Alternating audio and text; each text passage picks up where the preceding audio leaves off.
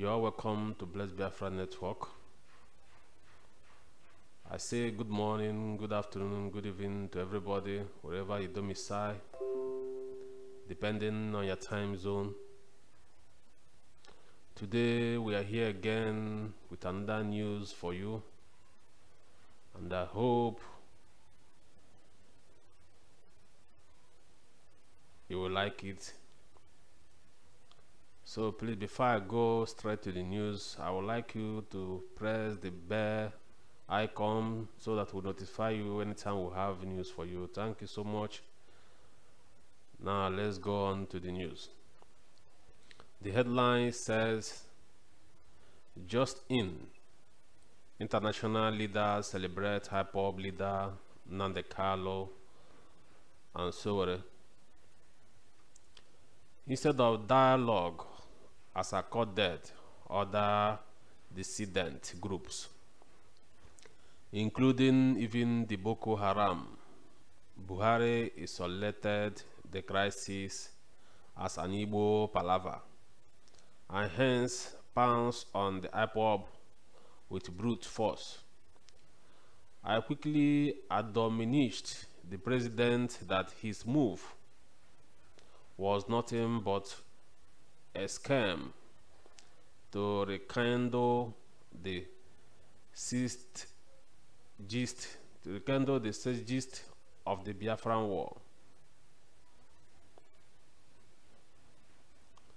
Hoping to regain his warning popularity within our party and the nation at large. There, I reminded him that the Nigeria of 1967 is not the Nigeria of today. Yet, General Buhari did not listen. Rather, he declared the Biafran activist as a terrorist.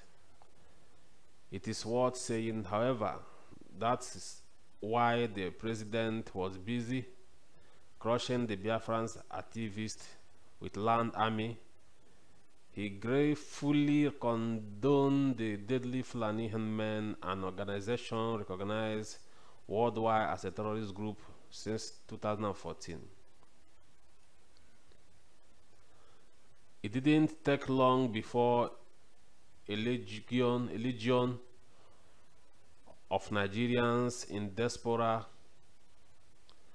some of who may not necessarily subscribe to the style or vision of Ipob, but are conscious of the scale of the injustice in the homeland, were provoked to unleash a worldwide campaign that sufficiently painted Buhari as a dictator and a bear god.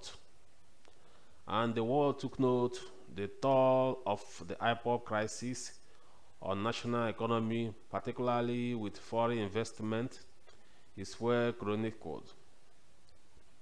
But an Igbo adage goes that the sickness that typically kills a dog hardly allows it to perceive the odor of feces.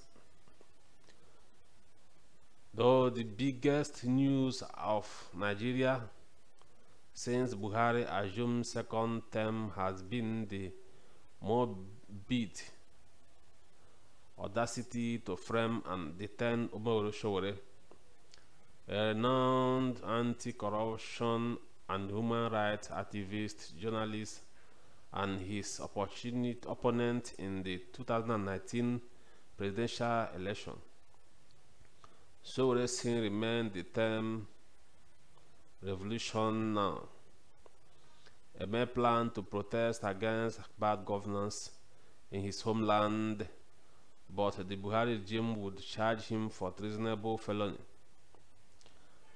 One of the consequences, noting that only a pawn ignores the potential of the heavy funded but regional Ipob, with a worldwide membership fusing with a broad-based national outfit like Revolution Now. The president countered with a mundane temerity of deploying the trio of Ministry of Information, Ministry of External Affairs, and the Nigerian Diaspora Commission to peddle false information on Sowore to the international community. Not surprisingly, Buhari could not recognize that beside the Nigerian in diaspora and social media, the ever-vibrant Nigeria press and the core of the Nigerian civil society now have global reach. Today, Nnamdi Kanu, the terrorist, is celebrated in the international community as a paragon of justice. To demolish the coupist, is seen worldwide as a mystical mixture of conviction, courage, and stoicism in the core of the Nigerian liberation. Thank you so much, guys, for listening to this news, and may God bless you all. Please, if you have anything to say, come to the comment section. I will be waiting. Thank you.